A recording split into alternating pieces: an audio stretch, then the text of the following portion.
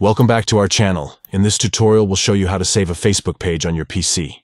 Saving a Facebook page allows you to access it offline and refer to it later. Let's get started.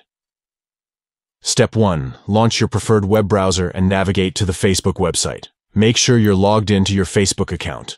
Step 2. Once you're on the Facebook page, simply right-click anywhere on the page. This will bring up a context menu with various options. Step 3. From the context menu, locate and click on the Save As option. This will prompt a window to open, allowing you to choose the location on your PC where you want to save the Facebook page. By saving a Facebook page, you can have quick access to it even when you're offline, ensuring you don't miss out on any important content. That wraps up this tutorial on how to save a Facebook page on your PC. We hope you found this guide helpful in organizing and accessing your favorite Facebook pages.